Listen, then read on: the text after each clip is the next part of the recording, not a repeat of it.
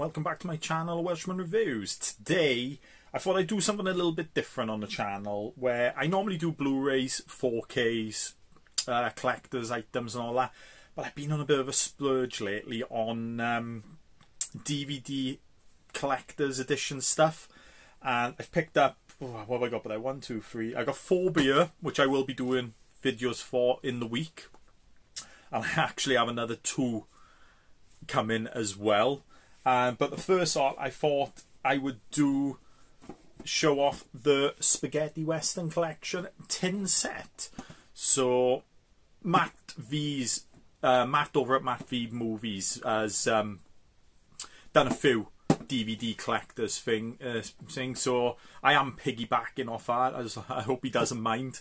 It ain't, but these sets are absolutely stunning, and it's kind of an appreciation video really for the old DVD sets that used to come out, because be honest, as much as I love the Blu-ray and the 4K sets of today, like these days, some of the old DVD sets and all that are amazing. I do have a couple in my collection and all. I think I've shown a couple off on my weekly pickups and all. I've got I think I've done the Blade Runner one tin set, a Star Wars tin set. I do have another Star Wars tin set coming as well. I do, and I think I've done the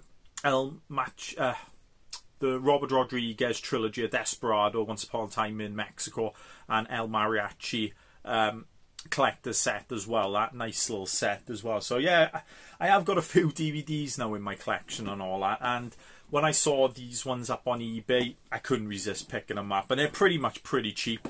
I think I picked this one up for like just over a 10, and most of them were just under a 10 or just over a 10. There is one which I will show in a later video, which I did spend 30 quid on, but it's such a stunning set, I couldn't resist.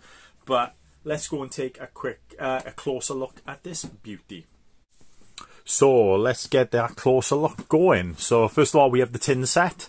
So we have a bit of a nice picture on a thing from The Good, the Bad and the Ugly. This is the three-way Mexican standoff.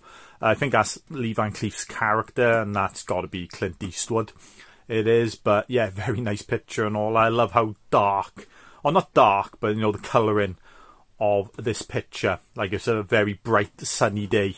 It is. So it's pretty much the same on your get the movies, fistful of dollars, a few dollars more than The Good, the Bad and the Ugly, and it's the same picture. A little bit faded, that one has, because this is second hand after all. It is, but it's in pretty good nick, to be honest. A few little marks on the back, but nothing too bad and all. It is a thick steel book, not steel book, but a tin set, to be honest. So let's open it up and get the collector's set out. So nothing else inside, but a very chunky one for this. Pretty much the same picture as the other one, except you have a bit of a write-up on the back. Clint Eastwood, but I'm ashamed to say this, to be honest, but I've only found out in the last year or so that these films have nothing in common. It's not the same character out of them all. I honestly thought they were a sequel to each other and all, especially the last one when you have Lee Van Cleef in both of these as well. But yeah, totally nothing connects them at all, except for the couple of the same actors and the same director. It is, but yeah, very surprised with that. A lot of people probably knew that it was, but yeah, very. I was surprised when I heard that. But yeah, very nice outer cover. Like I said, same as the tin, and then we get the very long with a lot of DVDs in it. So we get a load of DVDs. So obviously that's disc 1. Couple of DVD ones, but there it is. All region 2, so plays on the British ones, and there's 2 CD discs for the second movie. It is. I like that there's no same pictures on any of them, and then right at the end here we go back again. We have For the Good, the Bad and the Ugly as well. It is. So very nice indeed, and then we get a beautiful artwork again for behind the scenes of scenes from all the movies then as well. but that is absolutely stunning indeed. It is, and we do get a nice little booklet as well for all 3 movies, and a little write-up about each one, and scene selection, chapter things and stuff. So yeah, very nice to see in this set as well. It is, and you do get a picture of Clint there as well in the slot. And then if we turn this around, we get some more pictures, pretty much from the movies again. I don't know whether these are all from